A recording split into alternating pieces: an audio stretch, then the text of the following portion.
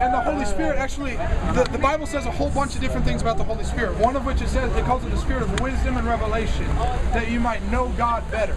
Paul prays for the Ephesians, and he says, I pray that God will give you a spirit of wisdom and revelation so that you might know God better.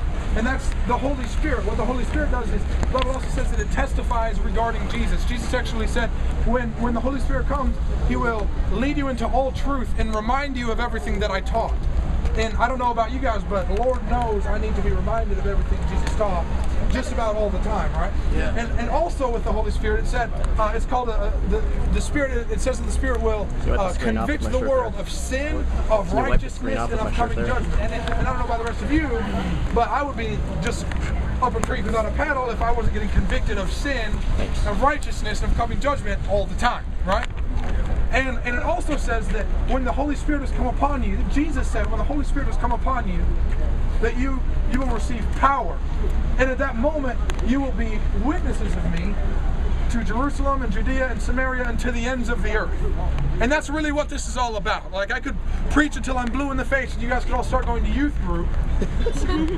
But that's not going to do anybody any good if we're all hidden.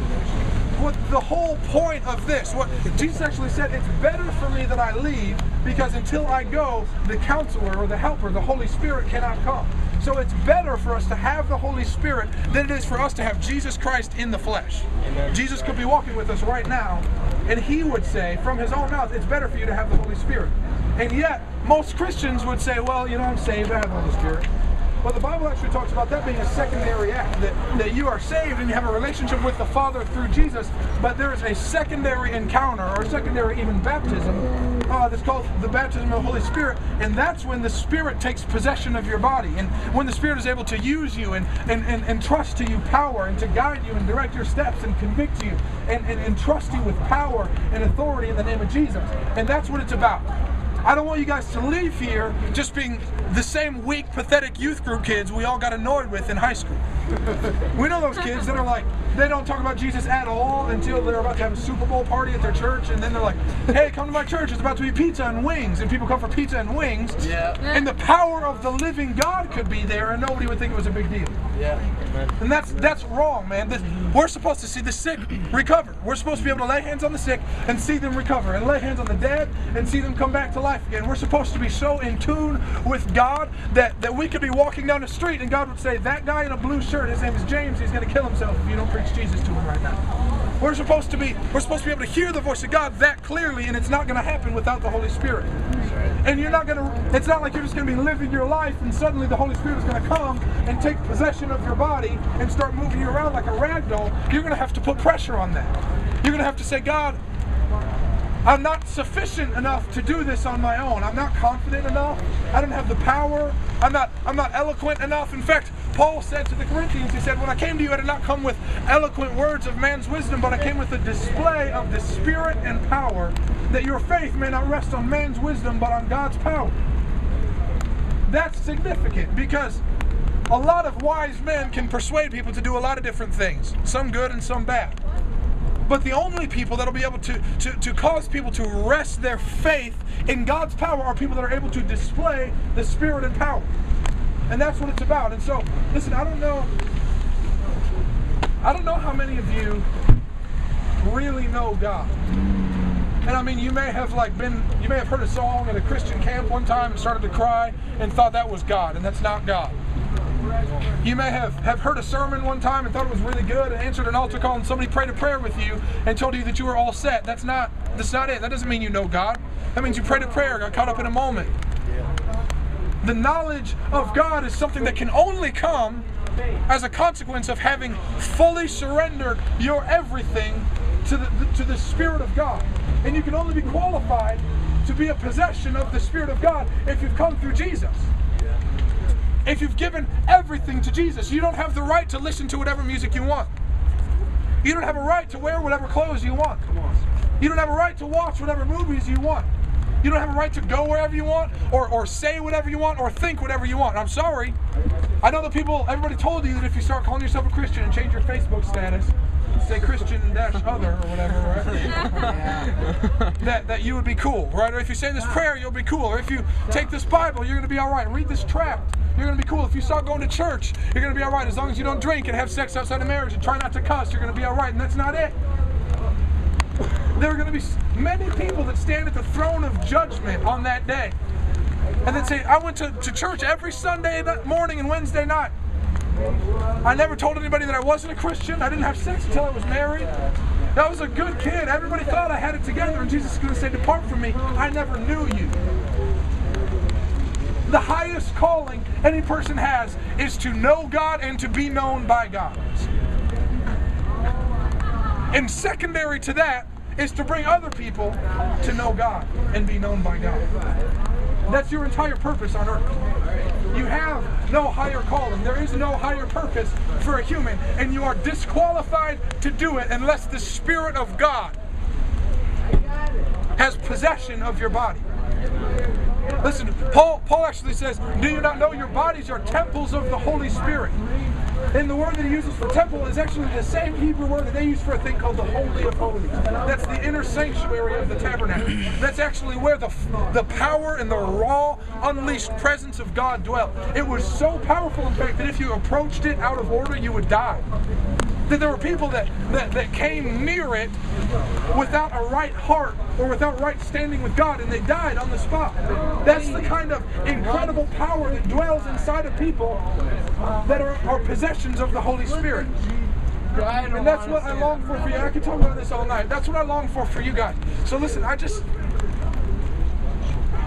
many of you guys may not all know what I'm talking about or whatever, but even if you do know what I'm talking about, or if you don't know what I'm talking about, how many of you have never received the baptism of the Holy Spirit? Are you willing to raise your hands?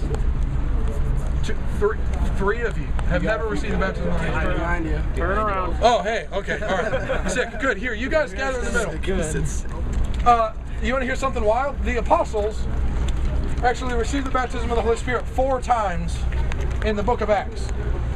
It's not a one-time event. It's not like, oh yeah, man, it happened one time in church and then I left.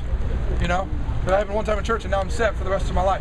So if I know for a fact that there are people here that came to the show out of curiosity and that are standing on this corner out of curiosity that need a fresh touch from God.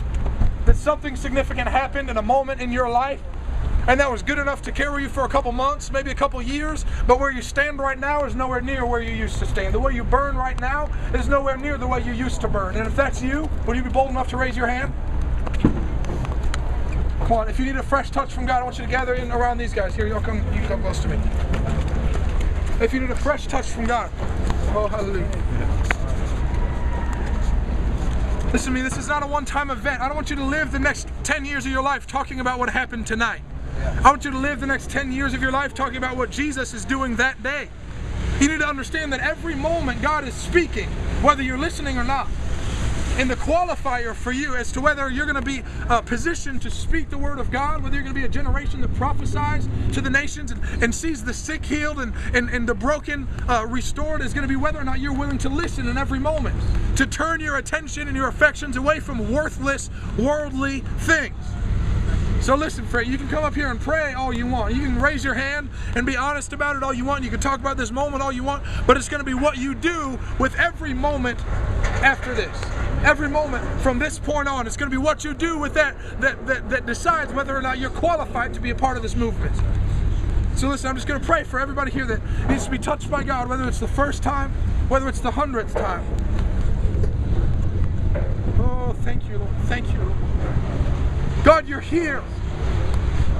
You are here, Creator, Father, Lover, Mighty Warrior, Wise Ruler, King, Commander of Glory, the Mighty One that sits on the throne, the beginning and the end.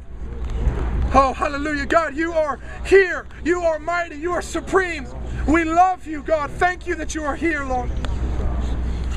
God, we just repent as a family for the fact that we've ignored your presence for years. That you've been near to us, God. Your word says that the whole earth is full of your glory, and we've missed it. We've been distracted by the latest Hollywood flick. We've been distracted by the latest trend or the latest band's album. We've been distracted by boyfriends and girlfriends and worthless garbage, God. Your glory has been filling the earth for as long as we've been on it, and we've missed it, God. Awaken our senses, Father. Awaken our senses again, God. Sharpen our senses to be able to see you, God. Open our ears to be able to hear you, God.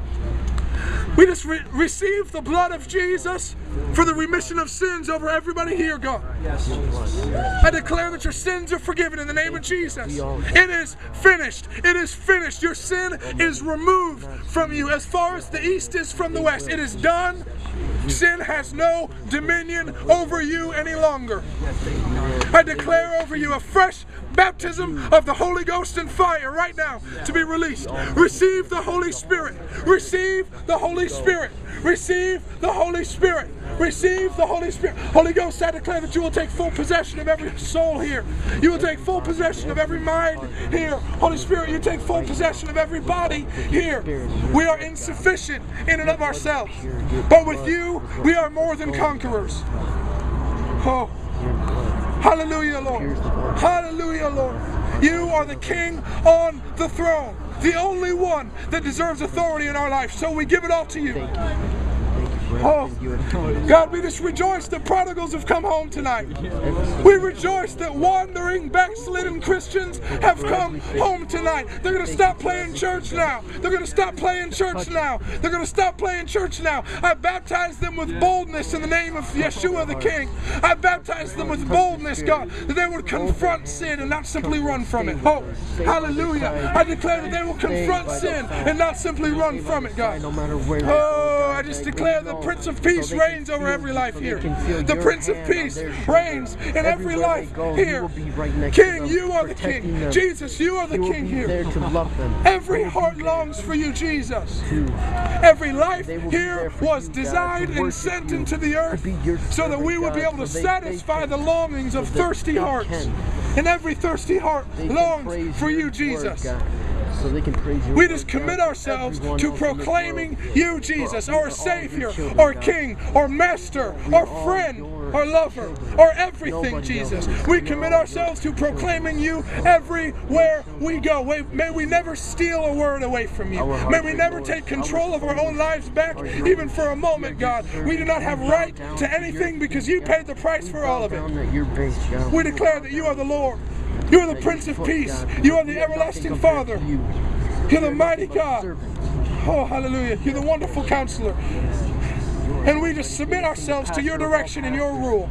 Holy Spirit, take possession of everybody here. Bring times of refreshing. We give it all to you, Jesus. You're the King of all kings and the Lord of all lords. And we worship and adore you with everything we have. In your name, Jesus. Thank you. In your presence. Amen. Amen. In the name of the Father, the Son, and the Holy Spirit. Amen. Listen, y'all. We have people all the time tell us, you know, man, we love what you guys do, and we wish that we could do what you do. Someday I'm going to do what you do. Listen, it's our job to play in a band, and we just refuse to go to work without preaching Jesus. And some of you guys may work at Jimmy John's, and I challenge you to not go to work without preaching Jesus. Some of you guys are in high school.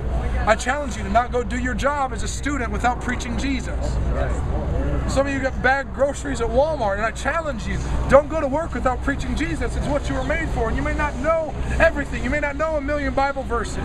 You may not have it all figured out, but what you know is this: Jesus is the King, and He loves you, and He wants a relationship with you. Amen. And that alone can change lives. Amen. That alone will change lives. If you're willing to say, He saved me from myself, and He'll do the same for you, that will change lives forever. Amen. Amen. So listen, I bless you all with confidence, with a radical willingness to confront sin in your own life and in the lives of your friends, and to preach the kingdom of God and establish it no matter what the cost. Amen. Lay your lives down in every moment of every day,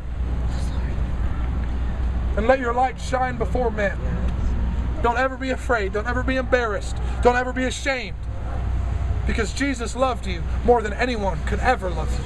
He paid the biggest price for it. That's right. I love you guys. I love you guys.